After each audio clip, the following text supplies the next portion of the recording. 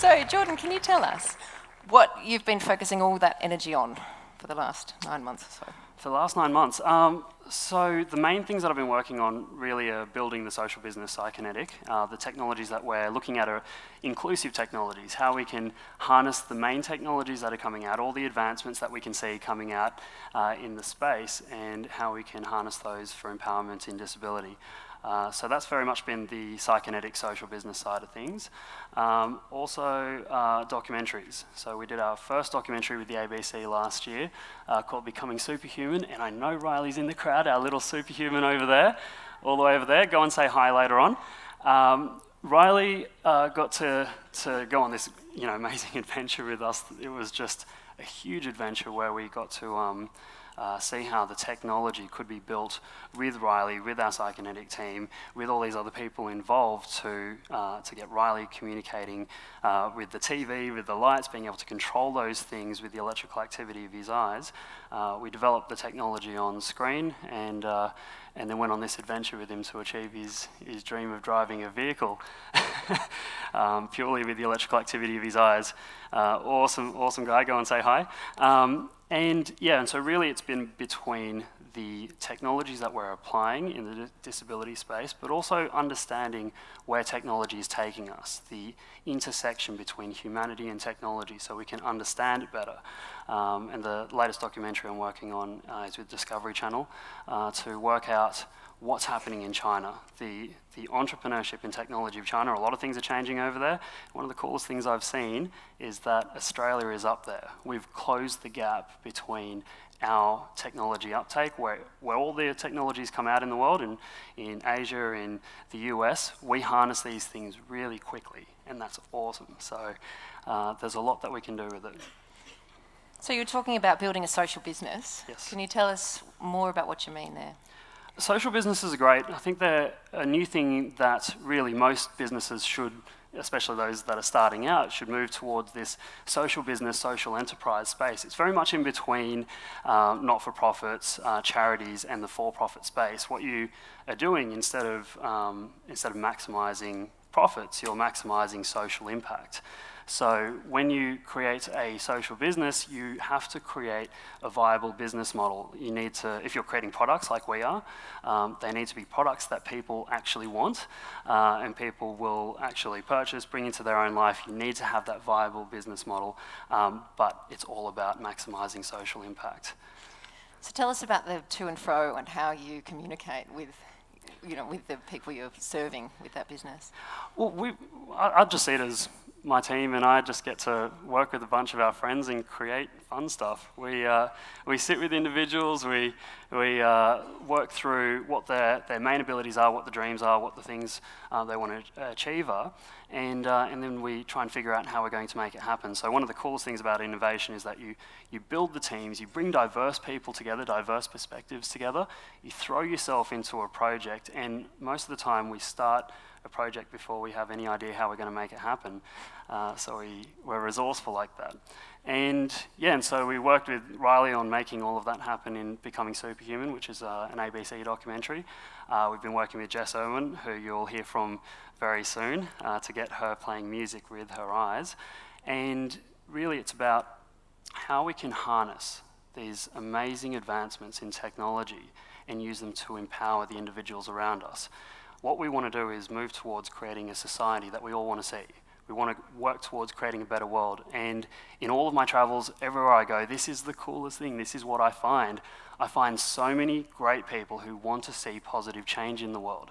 So we need to start taking action on that because, good intentions, a lot of the time they sit dormant. One thing that has been sad to see, but I have noticed, is that good intentions don't incite as much action as fear and hate and anger. So this is where we have to start taking action on those good feelings, on those ideas of a positive society. I like that idea. Yeah. So when you talk about virtual reality and augmented reality and the application of those in our daily lives as well as inclusive technology, where do you see it going?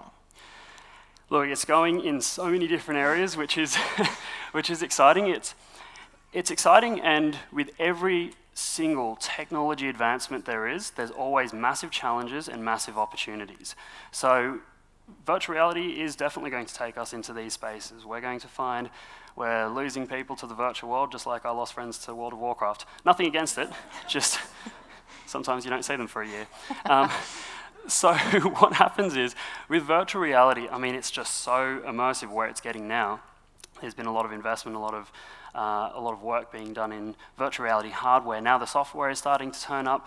We're going to see entire businesses going into the virtual world. This is absolutely possible. The technology's here. We've seen some of the applications of it. Some of the work we're doing with Huments can achieve this. Huments you saw in the video.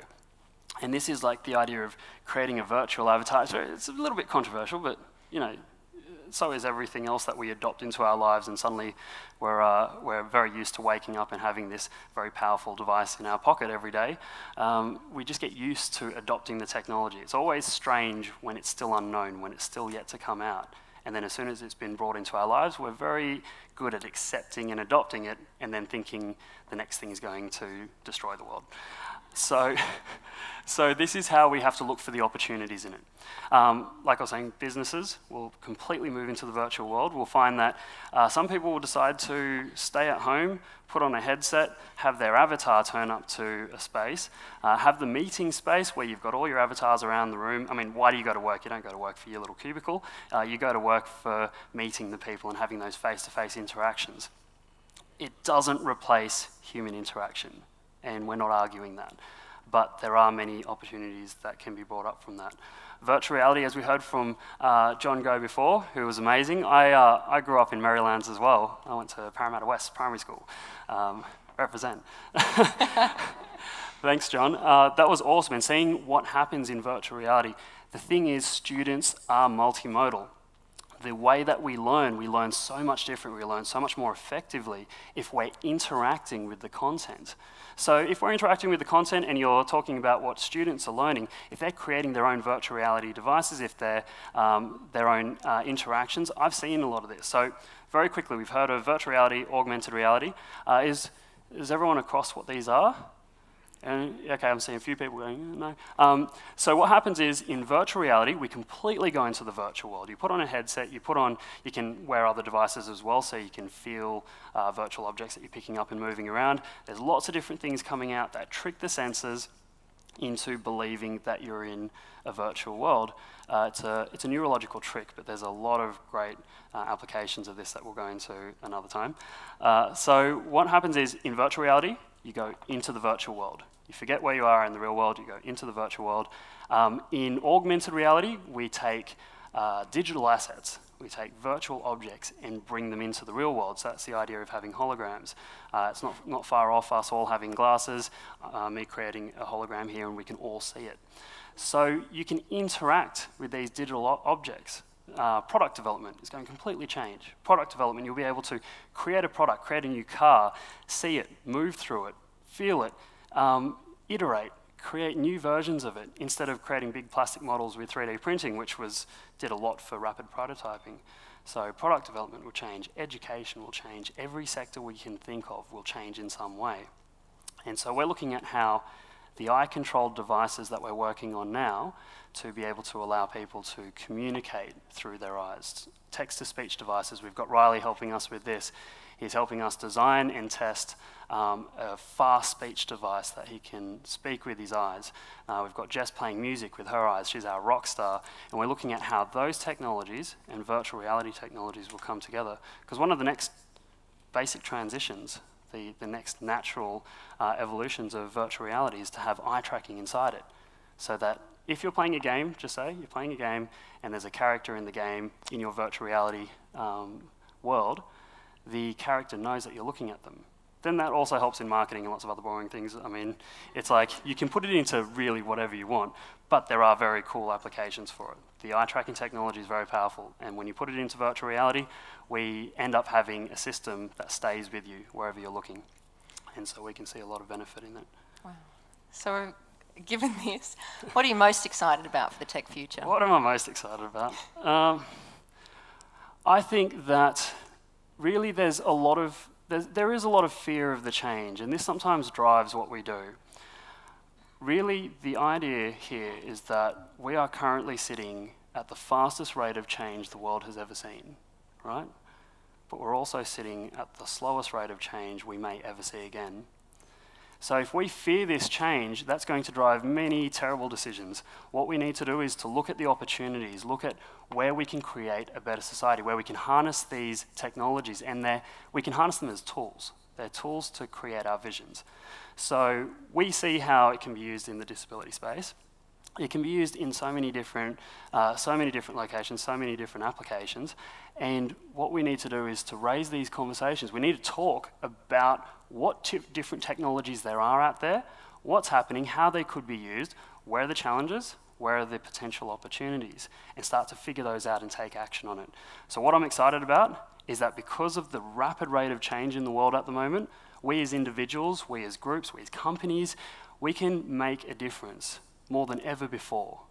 We can make a difference because the world is changing so quickly. We can harness those changes and steer them in the direction that we want to go in. We can create a better world, and that's what I want to see. Sounds good to me. Ladies and gentlemen, please thank Jordan Nguyen. Thank you very much.